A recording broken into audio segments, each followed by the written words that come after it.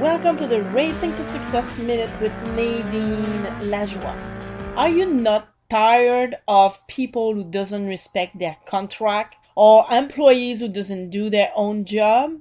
I think you need to be the change. What I mean by that is because you are an example, because you are a leader, you need to yourself respect your own contracts.